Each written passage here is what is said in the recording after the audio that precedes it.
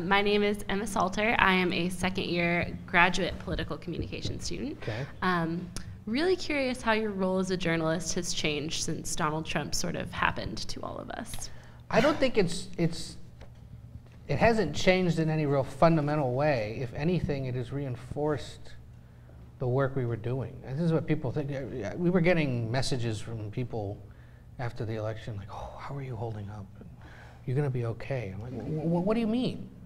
I said, if anything, this entire election and what will transpire now reinforces the need for what I've been up to for the last 10 years and what all of my colleagues have been up to. Basic, explanatory accountability and analytical reporting of what the heck is going on in Washington. My boss, Marty Barron, responding to the president for saying various things about the press or about the Post in general, has always said, we're not at war with this administration, we're at work. And we would be no matter who is the president.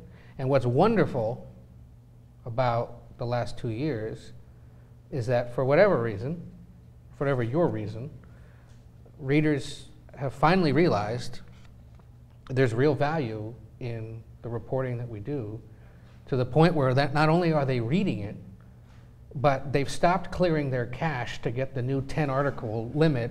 They've stopped having multiple sign-ins so that they don't have to pay for it, and they started paying for it because they finally realized it actually is worth paying however much for the news, whether it's from us, from the New York Times, from the Wall Street Journal, or wherever else. I mean, the New Yorker and Vanity Fair have seen record subscriptions in the past year for whatever reason. But that's a good thing for the industry overall, and it's a reminder to all of you who want to get into this business, you have to be willing to pay for this, because if you don't, you're not going to have a job. Unless you're fortunate to work at a news organization where you have a billionaire bookstore owner who's willing to float you, which is what he's done. And the beauty of what Mr. Bezos has done in buying the Post is he has given us such great ability now to do our job, and that's what we're doing.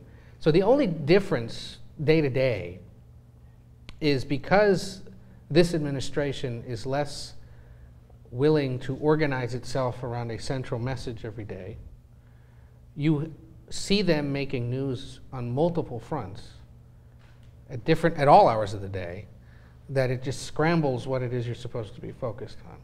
And it begins the moment he starts tweeting in the morning and can stretch until late at night as he continues doing so. I have no problem with him tweeting, because I know some of you are probably thinking that and are going to ask about it.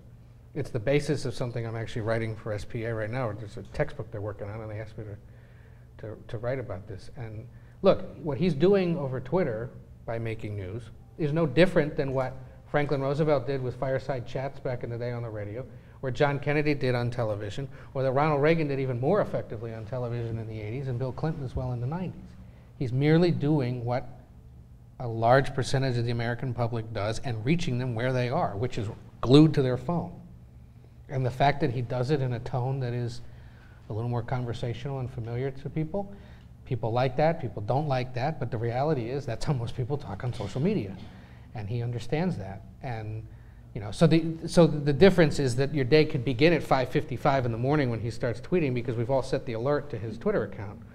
And sure enough, I remember early on in the administration, we would get emails from our news desk in the newsroom saying, he's up and he's tweeting.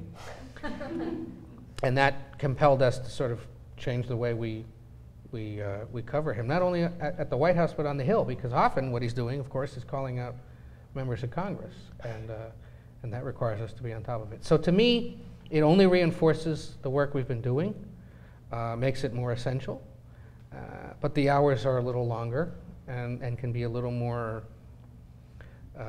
chaotic.